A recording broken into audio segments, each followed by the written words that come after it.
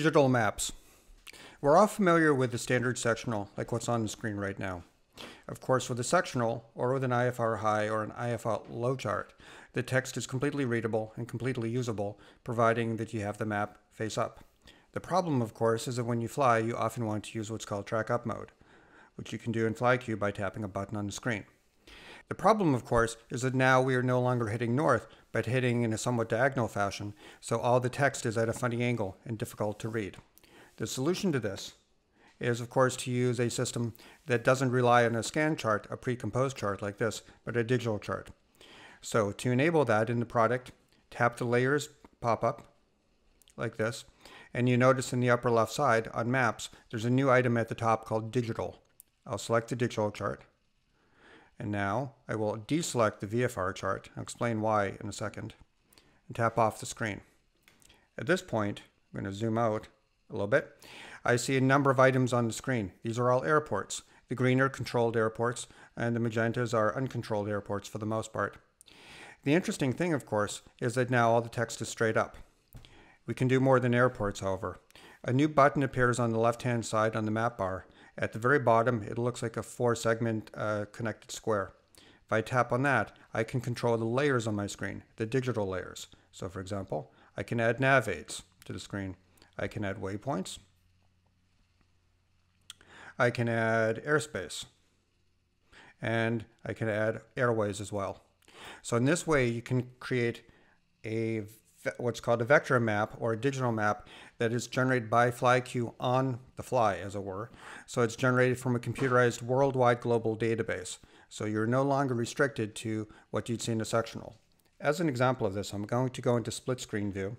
This is now the same view on both sides of the screen. Clearly, the sectional on the right-hand side is a lot more difficult to read than the digital map on the left-hand side. This is even more apparent when you were to switch to maybe an IFR chart. So for example, on the left-hand side where I have the digital, I'm going to actually overlay, because this is something that the digital map allows, the digital with the IFR low chart. So let me pop off. Now at this point, it looks pretty much the same. You guys see a white chart, which is a standard IFR low chart, and you see some airports and navaids on the screen. If I were to deselect the digital, that's what the paper one looks like. On the left-hand side, you can see a standard paper IFR low chart with text, which is, of course, difficult to read because it's wrong side up. But if I were to also overlay the digital map on top of it, you can now see much more clearly where the fixes are, the navaids, the airports, the airways, and so on. This is also particularly important and particularly helpful if you were to use a type of map that is really not made for aviation. So, for example, I'm going to switch this to roads. So I now have both the digital map and the roads layer on at the same time. In fact, just to make this more clear, I'm going to switch out of split screen mode into single screen mode by hitting the splitter at the top of the screen. So now at this point, I have what is effectively my own private aviation map. I can take a look at a road layer, a satellite layer, anything like this, and superimpose on it actual airspace information.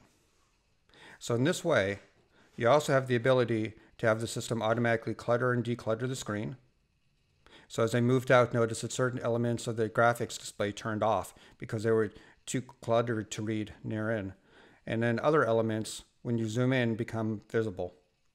Now again, you can do this in either an overlay fashion here where the digital map is overlaid on top of another one, or if you turn off all the other layers and just leave the digital one on, at this point you have strictly a digital map with a very clear, very simple background color.